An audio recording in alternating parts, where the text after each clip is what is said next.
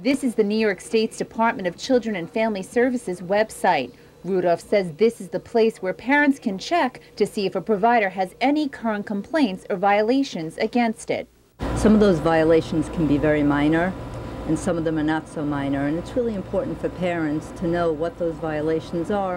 The Child Care Council of Suffolk investigates complaints against home care providers in Suffolk County. Sometimes it's from a neighbor, sometimes it's from, a parent who says that they think that this home is over capacity.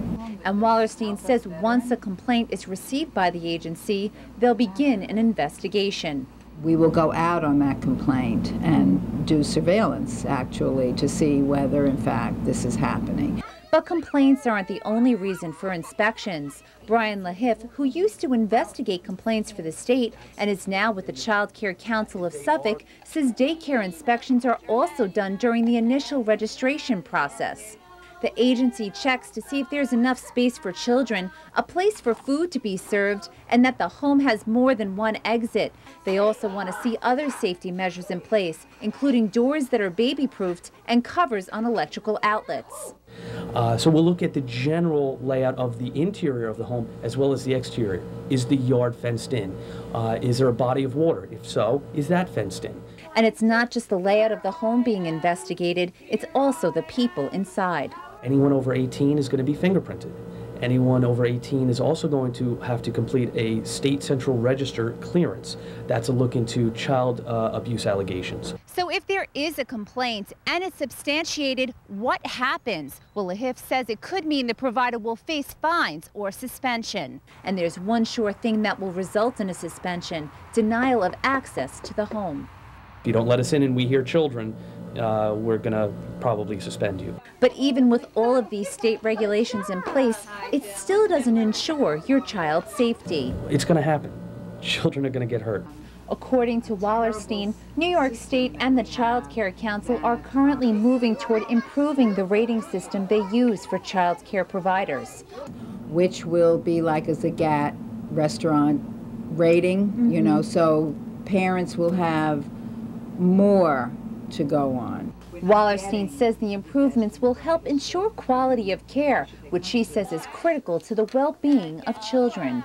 Currently, infant care at child care centers in Nassau County averages about $235 a week, and in Suffolk County it's anywhere between $250 to $300 a week.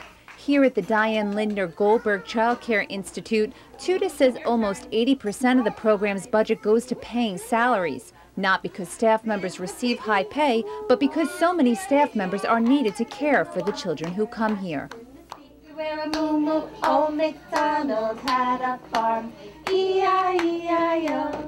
So Wallerstein says it's difficult for daycare providers to find and keep quality personnel when the average salary is less than $25,000 a year. Because it's a low-paying job, we're not attracting the kinds of skilled people that we need, that we know what young children need. And not having the right staff can lead to trouble. Reports of dangerous incidents at child care programs have been highlighted in the news recently. Catherine Smith, the operator of the Just-in-Time Daycare Center of Huntington, was arrested after a police raid uncovered a collection of loaded weapons in the basement and attic of her home, the same home where she ran her child care program.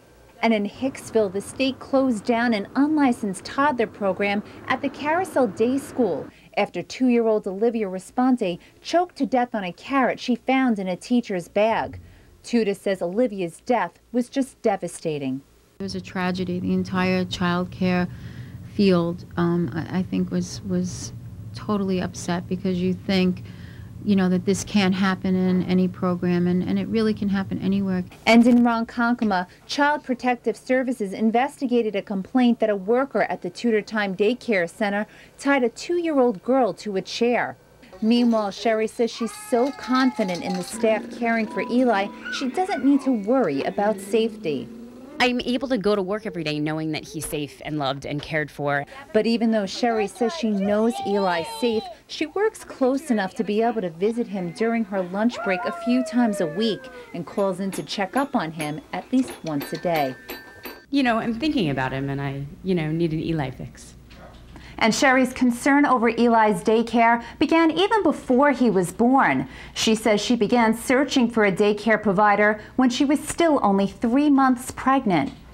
If you want to find out more information on how to find the right daycare provider for your child, you're encouraged to contact the Child Care Council in your area. I'm Denise Harelick. Thanks for watching. We'll see you again next time. Have a good evening.